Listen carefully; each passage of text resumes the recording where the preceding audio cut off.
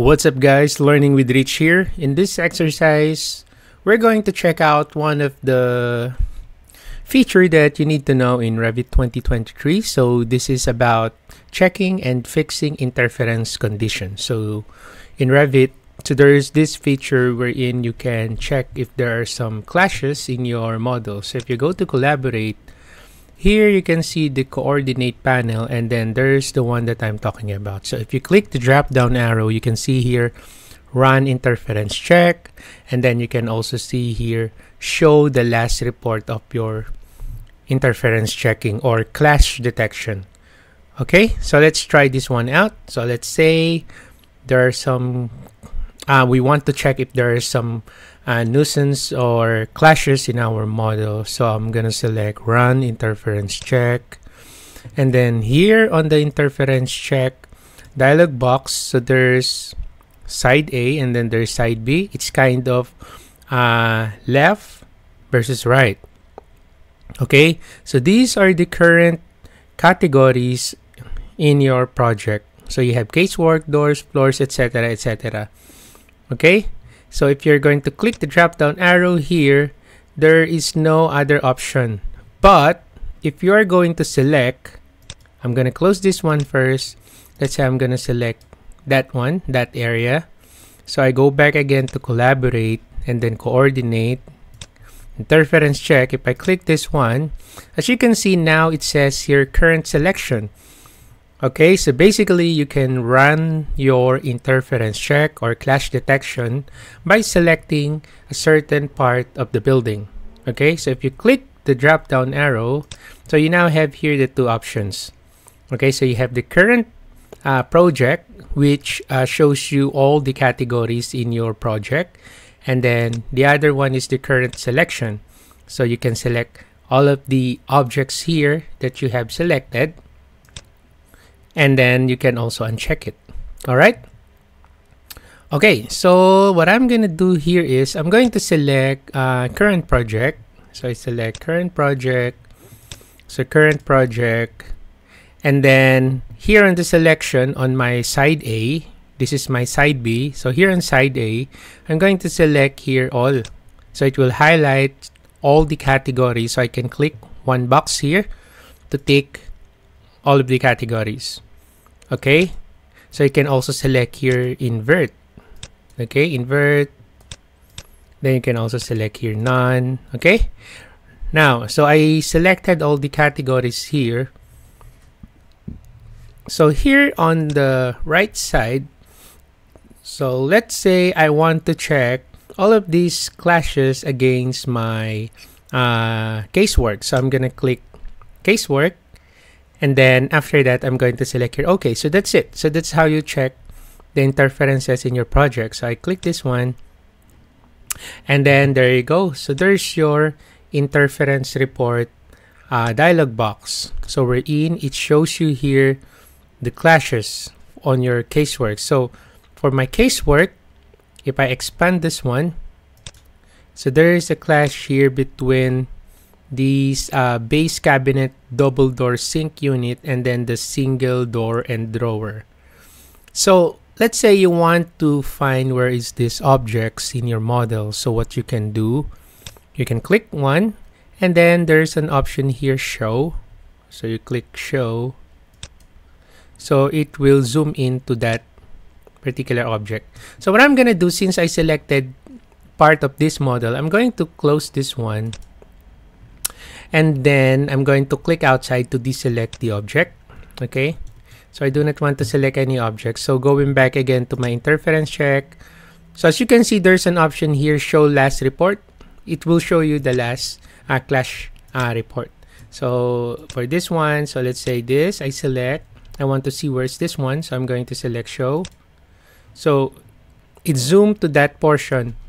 Okay, so what I'm going to do is I'm going to click again show, and then select again here okay, until it go to different view. Like for this one, it shows the clashes or the clash or this casework in floor plan. So if I click again show, okay, so it will show you in different angles or different views Here, I'm gonna change my visual style to fine. I'm gonna change that to, let's say, wireframe. So as you can see, there's my casework. Okay. So let us select again show. Just click that again. Our view here is shaded. So I'm gonna change this to wireframe view. So again, so that's the one. So as you can see, there's an orange color. So that's our drawer. Okay, and then you can also see here the ID number. So how do you use the ID number? So let's say for this one, it's 108244. So I'm going to close this interference report, and then I'm going to search for 108244. So to search that ID, 108244, so I go to manage and then look for inquiry. So you look for select by ID. So you type here 108244, and then you can select here show. There you go. Show again. There you go. Show again. All right. Okay, so one thing that you can do here is, okay, so I'm going to select here okay, and this is our object, right? So it's selected. So what you can do if you want to separate this model, you can go to the view tab and then look for selection box. So you click the selection box, and then it will separate that model. So it's now separated. There you go. Okay. So that's our model. So what I'm gonna do is I'm going back again to my collaborate, and then interference check, show last report. So I'm going to export this model.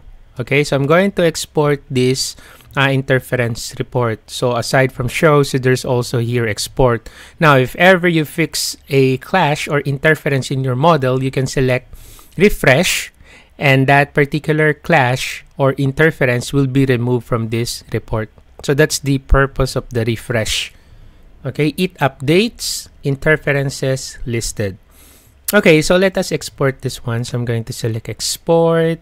So I'm going to save that to my documents. Okay, so you can specify the name here of your report. So let's say I'll just use this one, check and fix interference condition. So I'll just save it. So the extension file of that is HTML. So I'm going to select OK. And then after that, I'm going to close this report, and then I'll open that document. Okay, so I'm going to open. So here's the one. This one. So I'm going to double click that. And it's now here on my model here. This one, okay? So these are the clashes. Okay, so as you can see, there's your A side and then the B side. So you have here your categories along with their ID as well. So you can select it individually. Okay, right. So let me just close that one. Okay, now the next thing that I'm gonna do is I'm going to open again the interference tool. Okay, so I'm going to run again. So I'm going to select this, and then I'm going to select run interference check. So I click this one. So here on the left side, I'm going to make it specific. So I'm going to select the casework and then the doors. And then on the right side, I want to check the casework as well, and then the doors, what else? Floors and walls.